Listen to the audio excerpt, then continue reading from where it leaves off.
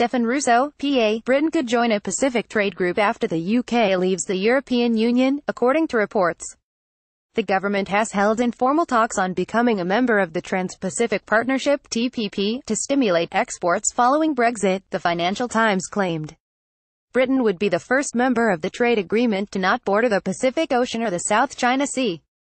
Watch at Liam Fox New Year message looking back at trade and investment successes of last year and looking forward to global opportunities in 2018. pic.twitter.com/gifsec4ig Department for International Trade at Trade Govec, January 2, 2018. Liam Fox's Department for International Trade is said to be developing the proposals to join the group, which lost its largest member, the United States, when President Donald Trump withdrew from the agreement last year.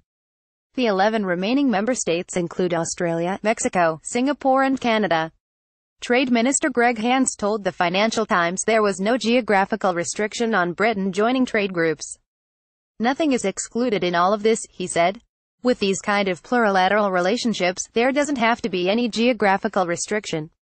An international trade spokeswoman said, "We have set up 14 trade working groups across 21 countries to explore the best ways of progressing our trade and investment relationships across the world.